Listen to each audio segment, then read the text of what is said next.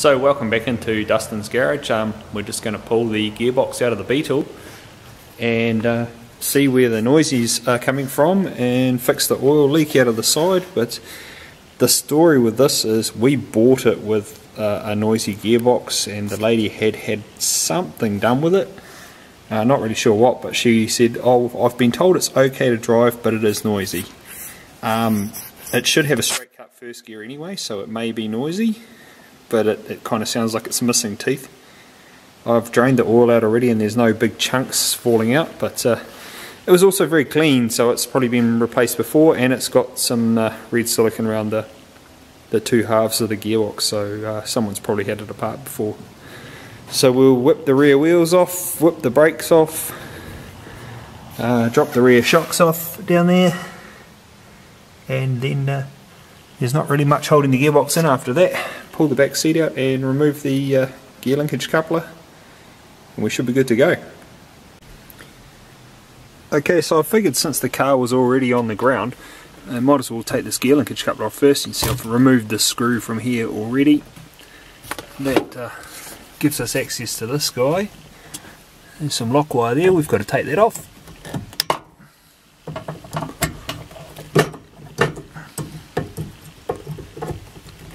A cut it would probably help. Take that out.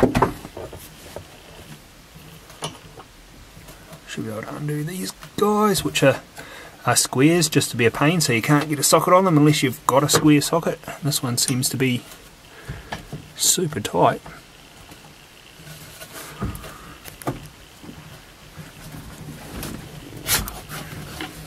There we go. Oh, and the other one's super loose. Look at that.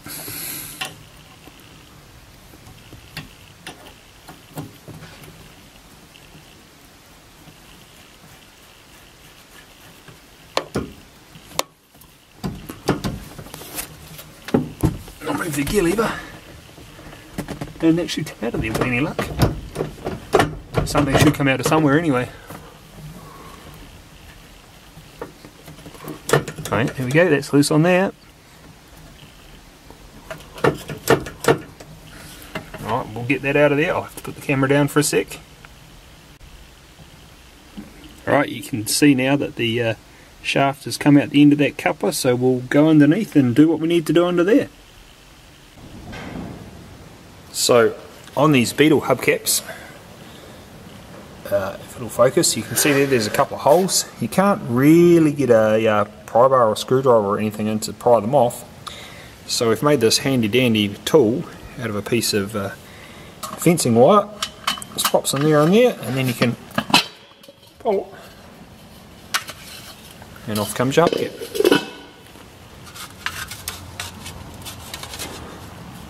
Then we can go ahead and get the wheel off. So here's another of the joy of older cars. I just pulled that wheel off and had a bit of a look, and see there's nice big rust holes all through there. So it's got a tube in it, so it's not actually going to leak, but as for structural integrity, probably not really very good. Probably want to throw that one in the scrap, so we might have to find another wheel. I'll have a good look at all the other ones too while we're there, just to make sure they're not rusted out as well. So that other wheel was in much better condition than the first one, thankfully. I'll still have to pop the covers off the front ones and have a look, but we'll worry about that later.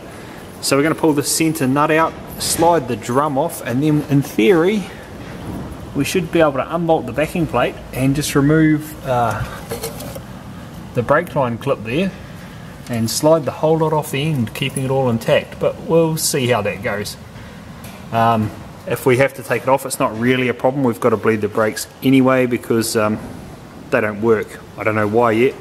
There's no brake fluid in there, and yeah, there's no brake fluid in there, but I can't see where it's gone, but I'm sure we'll find it eventually. So we'll get the drums off, get the brakes off, and carry on. Okay, so I've never had the brakes apart on a Beetle this old before, but this is cool. Well, maybe it's cool. This thing here is, well, it looks like it's a catch, so if the seal leaks, the oil ends up leaking into this and centrifuges to the outside, and it's got a tube that runs off there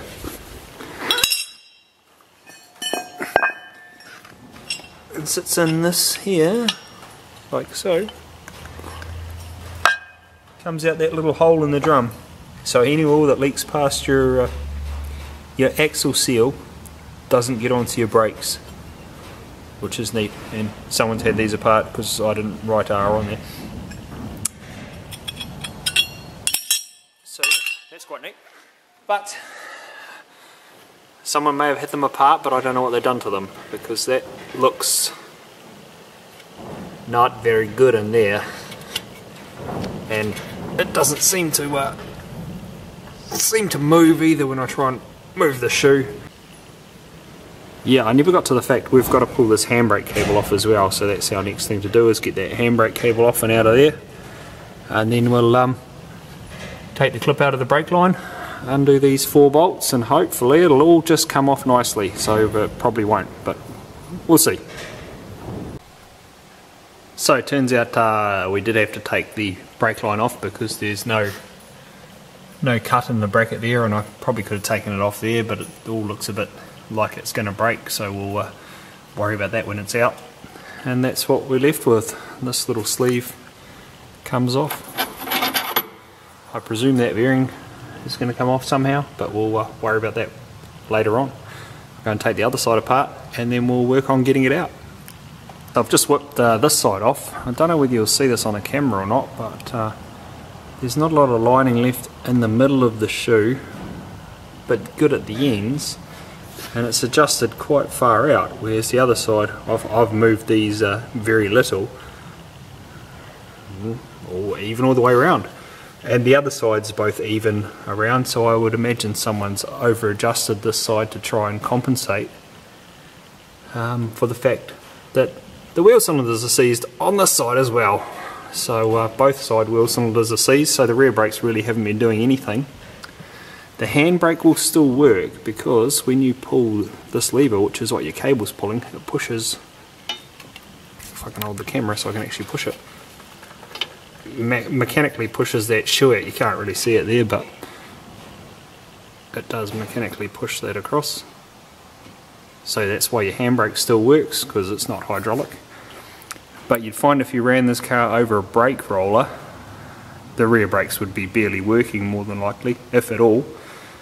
But if you take it down the road and do a stop, you probably wouldn't notice there was too much wrong with it. They might just be a little slack, which they were, but apart from that, it'd probably look fine. So that's why you really need to use a brake roller or a slip plate tester or something, not just sit it on the seat and race down the road and check the brakes tester, because they're not going to tell you whether one end of the car's not working at all, or one side, or you'll know one side because it'll pull. But in this case, where the 2 rear wheels aren't working, you've probably lost 30% of your braking capacity, or maybe more, because the engine's in the back,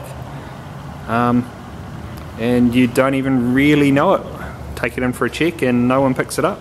So make sure that if you're getting brakes tested, you get them checked somewhere that's got rollers or slip plates, so they can actually tell you whether there's something wrong with them or not.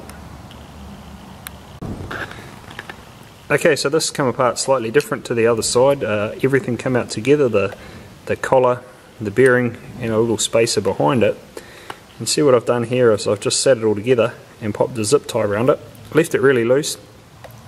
Means you can wash bits while it's still zip tied together, and you can also cut through right close to the clip and then use the same tie over and over again for the same thing, save you going through hundreds of them every time you pull something apart.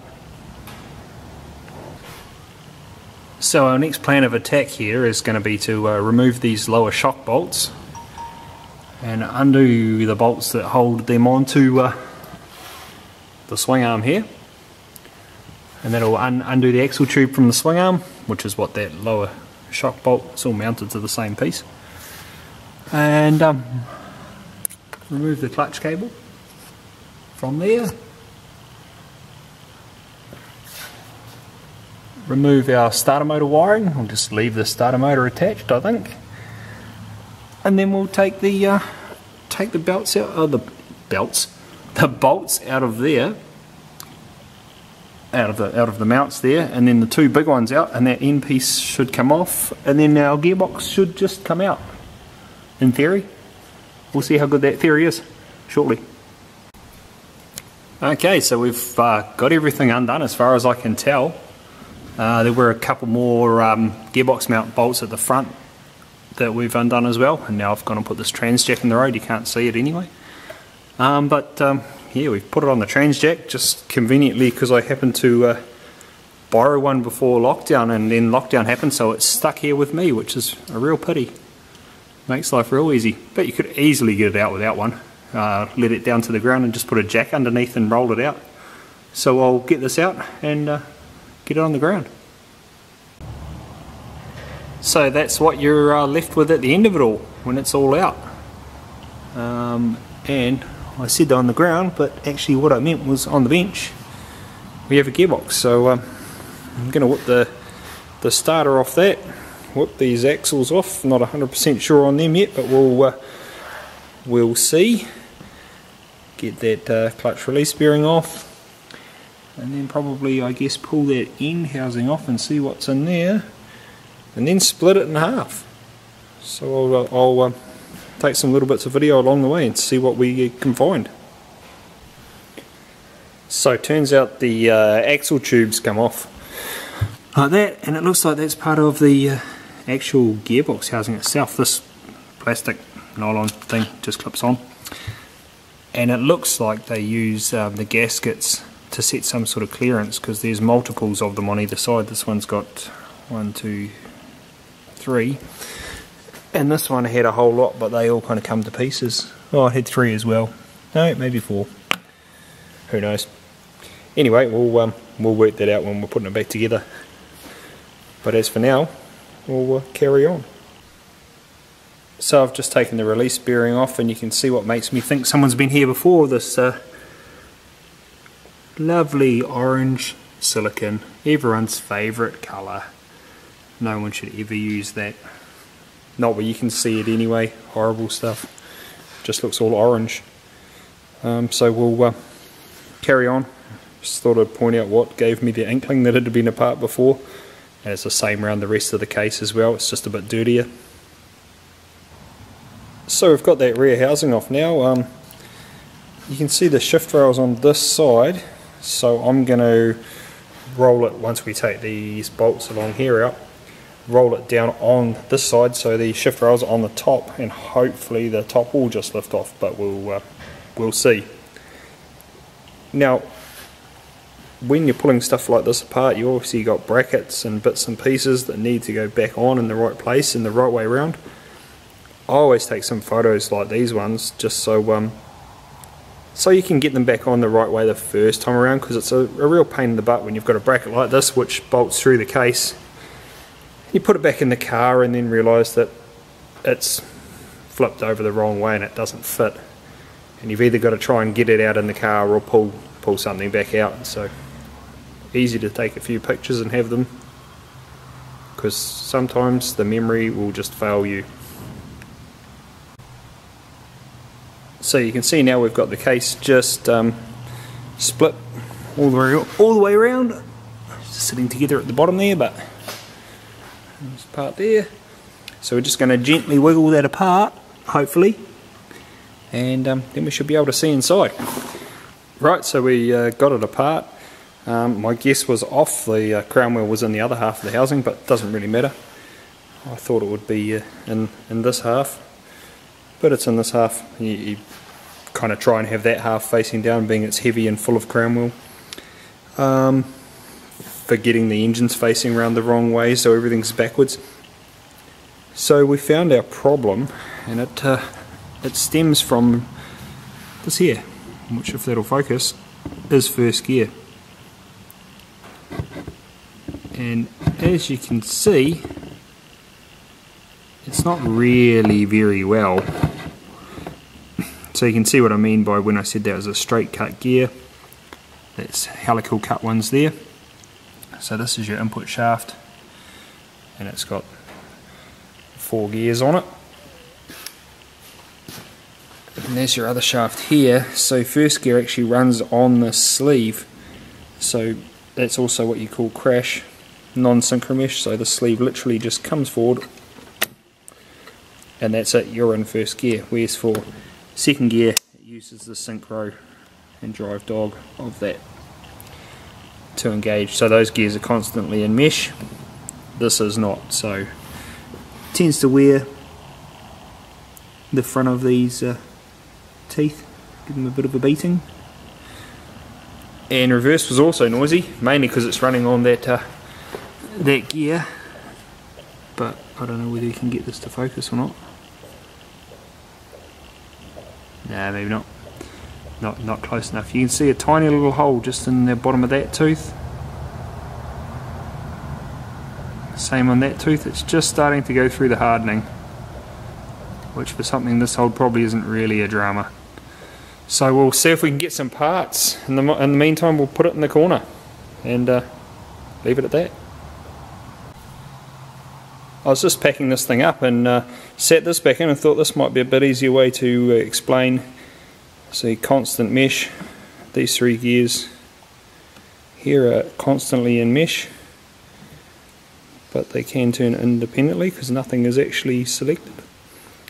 Whereas first gear is not constantly in mesh, so when the input shaft's turning and you put your foot on the clutch, everything in theory stops and you select first, and we've got first gear. Of course, when you're moving, these shafts are turning.